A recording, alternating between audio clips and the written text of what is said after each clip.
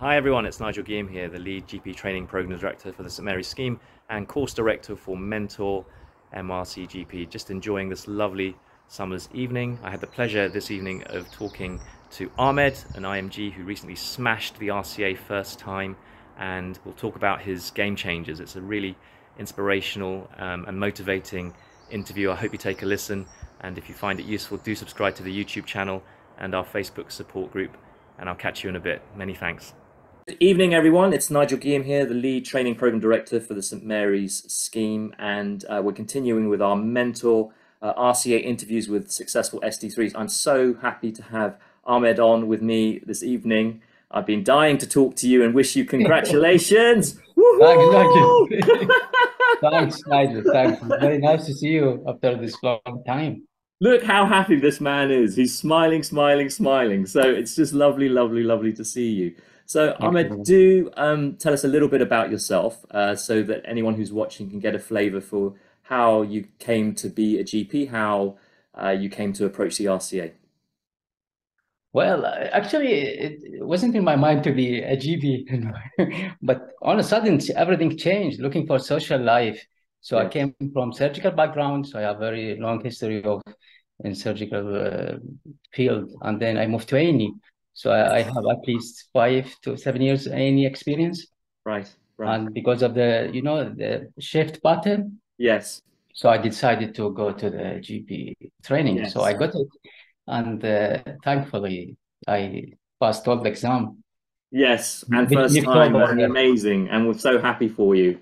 And I suppose a lot of people look at GP as being a bit more sociable, but the RCA is definitely not a sociable exam. It's a very challenging exam.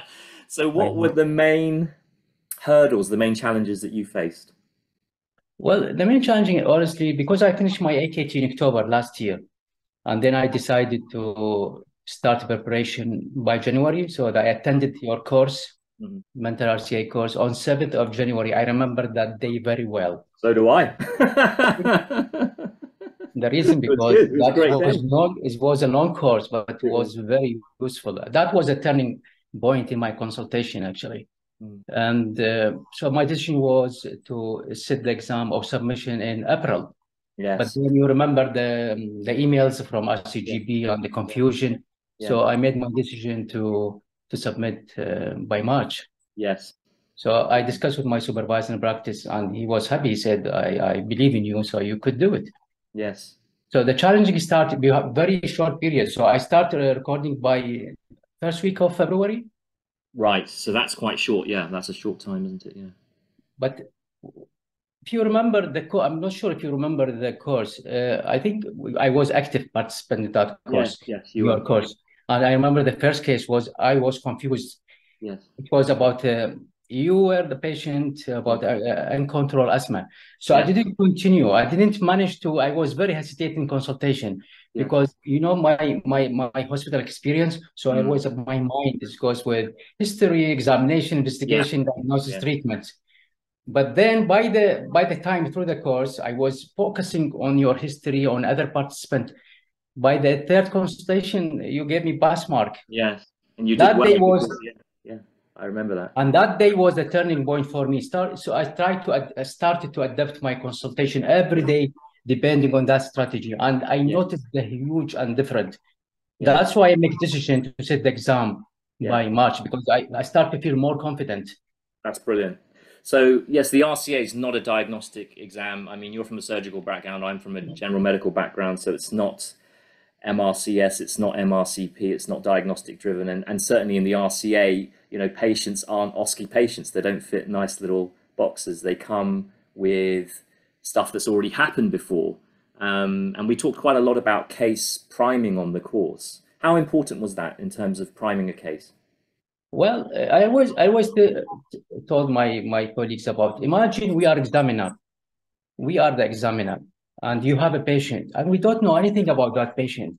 I'm examiner. I might sit in Manchester, I might sit in London, I might sit in Cardiff, and you have a patient there. I don't know anything about it. In the previous exams, the examiner gives the sheet for the candidate with all information. Nowadays, we have to give them the information about that patient. So we have to be very loud, very clear. Yes. So I always tell them, I learned that from your course. You tell me, tell the examiner who's that patient, what the background, even medication, even the dose exactly. That make you then you explore your patient, frankly. They know their background, why they are here, what they want. I think this is a very important point, and always speak loudly. I remember in my consultation, I look at the notes before the start of consultation. Definitely, I tell the patient, you have this, you have this, you have this, and you are this on this. And sometimes they correct me to tell me, no, that's stop. It's no matter, but at least you tell the examiner, which is very important, that you know everything about your patient. So that's an important point. Yeah, but actually, you know, when you say the patient's often corrected you, it's really important for the patient as well, isn't it? Because then they recognize that you've kind of done your homework. You know everything, and it actually establishes a lot of trust that the patient feels that you, as the doctor, if you've never met them before, already know what they're on, what they're taking. That's so correct. It's really, really important.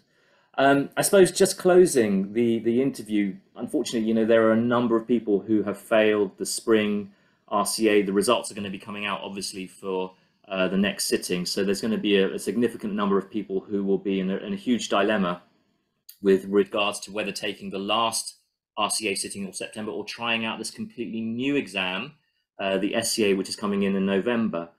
But if they choose to do the RCA, what kind of pieces of advice would you give them? How can we motivate this cohort of STs who are going to feel very sort of down with everything? So I always tell myself, if X passed, I could pass.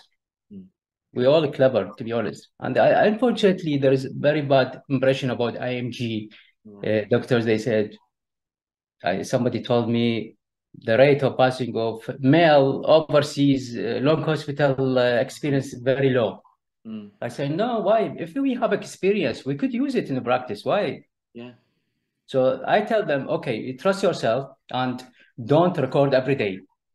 Honestly, my numbers, you may be surprised if I told you, my cases 18 to 19 only, the total cases. Wow. Over a short period of time between first week of February until the submission, 18, 19 cases. Wow. So I don't record every day only. I use Thursday afternoon, the clinic. So my supervisor, he was very nice because he told me, okay, we use that session to record your cases. So I usually between 6 and 8. I'm very relaxed. I take 20 minutes consultation. I look at the notes. So I don't bother myself. I don't stress myself every day. Just one session a week. And I use the strategy from the course, like give the patient first golden minute. Then I use my golden minute. I say my golden minute. Explore, address the eyes. Open the eyes is very important. Make the consultation very easy. But don't forget to readdress it at the end. Yes, exactly. Yeah, exactly. No point in asking it if you're not going to use it and readdress it. And active listening, because sometimes the patient tell you, while during the first minute they said, I like to be referred. So don't ask again. Exactly. Because otherwise that's take a mark from you if you ask again. And again, from the course we learned signpost, always signpost. Don't ask very sensitive. I would like to ask you a sensitive question. No, just ask. I would like to ask you a few questions about your sexual health. Even the red flags. I need to ask you a few questions, yes or no question. I don't need to miss any significant thing. So always signpost. Make it easy. And the listener, the examiner will impress with this. Honestly, you know, I have one consultation. I think I watch it 10 times myself. I enjoy it. I was sitting in front of my consultation. I love it. Because I was, believe me, it's like a movie. Is that correct? It looks like a movie. When you enjoy it, definitely the other person enjoy that consultation. I agree. And again, readdress the eyes. Readdress the eyes and be nice. Interpersonal skills start from 0 seconds until 12 minutes. It's not during, no, always interpersonal skills, always there. And be happy with the patient. Smile with the patient. They are human. They like somebody to smile with them. And makes everything easy. I'm so happy for you. I can feel the positive energy. I can feel the happy vibes. I can see it on your face. I can see it in your eyes. What Confucius says is, you smile with your eyes, you smile with your heart, and you're definitely doing both. Ahmed, it's been an absolute pleasure. I wish you the best of luck going forwards. Now you can truly enjoy GP and the social side to it. Now you've got the RCA out of the way. Yeah, I feel like a GB to prove otherwise by submission of portfolio and the CCT. Yeah, we'll get those done. Best of luck, and thank you so much for coming on. Thanks again. Thanks. Take care. Thanks. Take care. So I hope you enjoyed that interview with Ahmed. There's always hope. There's always a strategy before submission. Do consider joining us on MentorRCA Flagship. Our courses are on the website. Do click the link down below if you're interested, and don't feel scared to reach out. All right, take care. Big love.